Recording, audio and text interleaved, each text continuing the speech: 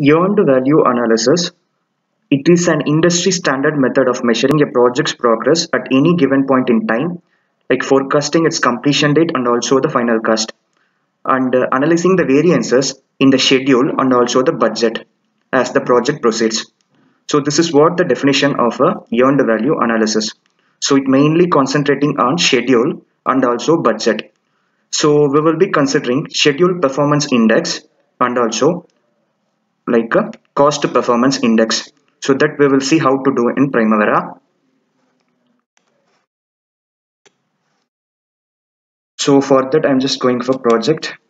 So enterprise projects, and here we can just go for a new project. So I'm just going to open the new project. And for this example, I am just going to consider only one activity. So with the duration of 10 days. Okay. And for this, I am also going to assign a new resource. So for that enterprise, I am just going for a resources. And I am just going to put a collapse all. And after, you can keep the cursor to the last resource and you can able to go for adding a new resource. And it will be coming under that. And you can make use of this left. And then we can just go for general, core, detail. In detail, it is like a labor resource, and I'm just going for unit per price. And we can able to like set the calendar. I'm just going to choose as it is 5x10. This is what the project calendar also. Now I'm just going for unit and prices, and here I'm just taking like a maximum unit per time and then the standard rate.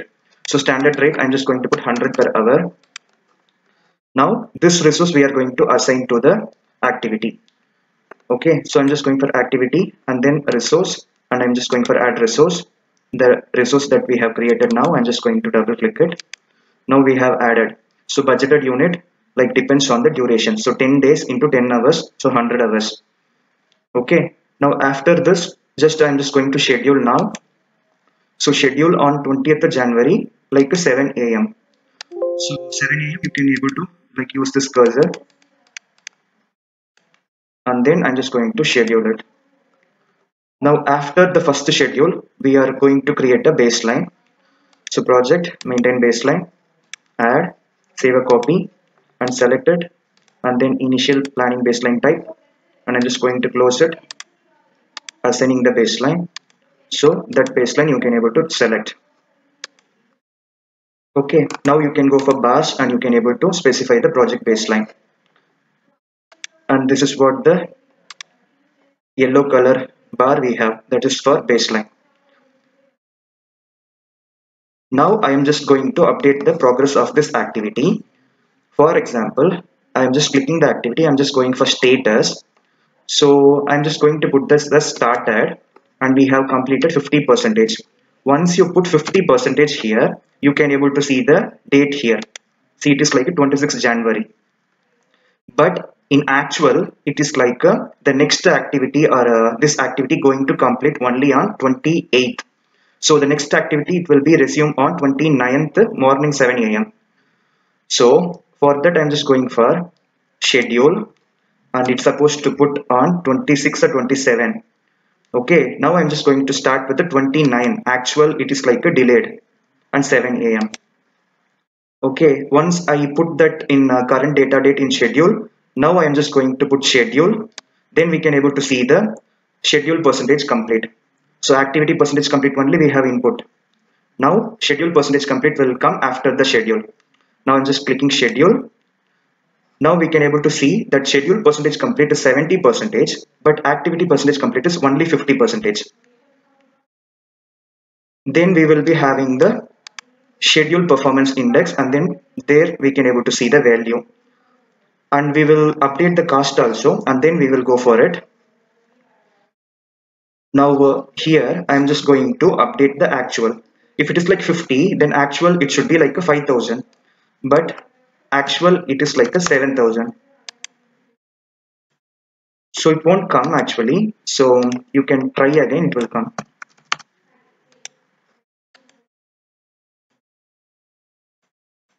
Otherwise you can close and you can come back.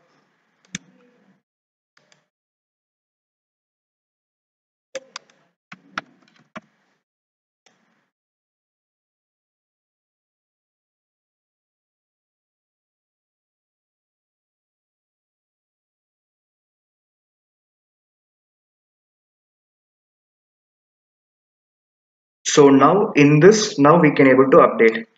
So it has to be like 5,000. So the remaining automatically are getting updated.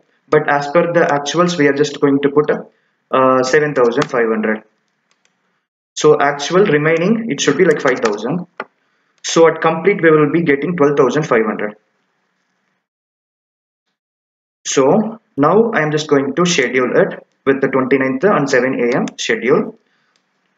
Now the schedule performance index and the cost performance index, it is just a 0. So for that, I'm just going for project and then WBS.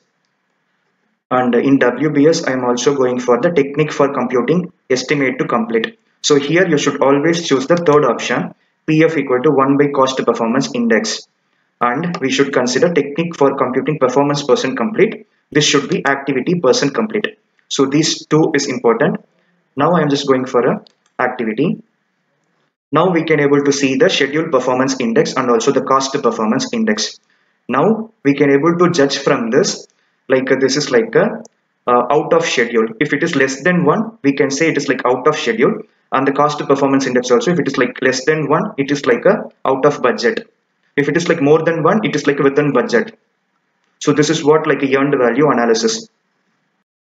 So by default, we will be not having this column. So we can just go for customizing columns and we can able to search from here, find, and you will be available with it. And you can able to use this arrow to move this way and we can able to apply and we can go for OK. So this is like a schedule performance index and cost performance index. Normally it will be in a earned value topic. So here you can able to find those topic and we can able to put in our columns. Okay, and after this, there is one thing important. We can just go for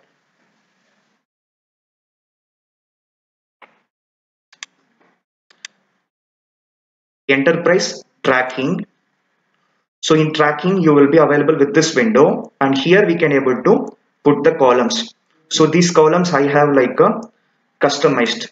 So we can just go for budget at completion, actual cost, earned value cost, planned value cost, and then estimate to complete, estimate at completion, and then cost variance and schedule variance and schedule performance index and then cost performance index.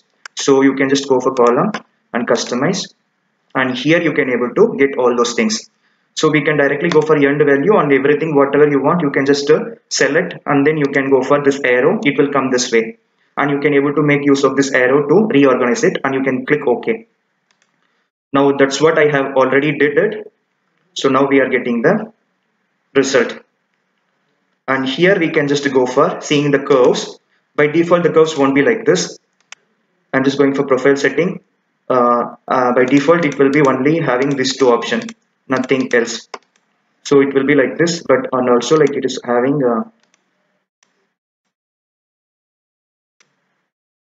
So this is what it will be like by default. Now, if you want, you can just customize it. So I'm just going for baseline and also actuals, and I'm just going to apply. You are getting those two S curves, and also I'm just going for show earned value curves. Planned value cost, earned value cost, estimated completion cost, and I'm just going to apply. Now you are getting all those in your graph.